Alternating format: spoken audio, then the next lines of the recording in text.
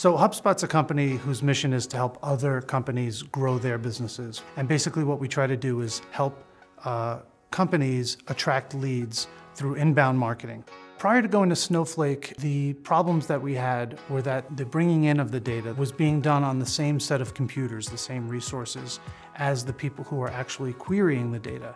And so you end up having multiple sets of people trying to access the same data through a single source, and so you get resource contention. We did a POC among a bunch of vendors. We had decided that we wanted a columnar database solution for sure. The reason that we ended up going with Snowflake is with the ability to have warehouses, which are the computing resources in Snowflake, that are allocated and sized properly for the task at hand, allowed you to not basically size up your infrastructure for the worst possible thing. Downsizing the infrastructure in the previous solution wasn't possible without a lot of hoops being run through, whereas with Snowflake, you can just take a warehouse and upsize it at a whim. It just requires turning a knob. And in fact, if you set the warehouse up in a multi-cluster mode, the Snowflake will actually automatically upsize it and downsize it for you as it sees more traffic.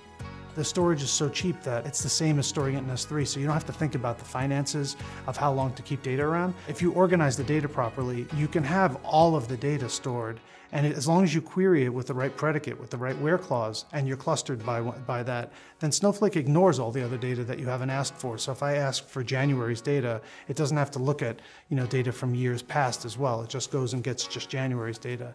And so those two things make life a lot easier with Snowflake. Snowflake really natively and easily handles very, very large data sets.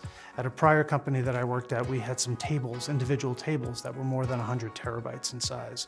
And those tables would have been completely a non-starter. In the case of dealing with billions and trillions of rows of data, Snowflake outperforms the other comparable columnar databases because of a feature that Snowflake has that I don't think any other database vendor has. They offer data sharing, and so the way that we used to get our data from Amplitude is that we would write scripts that would go and extract data from some endpoint that they gave us and put it onto S3, where now, because Amplitude also happens to be a Snowflake customer, because of data sharing, they just expose our data to us and we just query it directly from Snowflake. We don't have to do a separate ETL process to bring it in because it's just already there for us.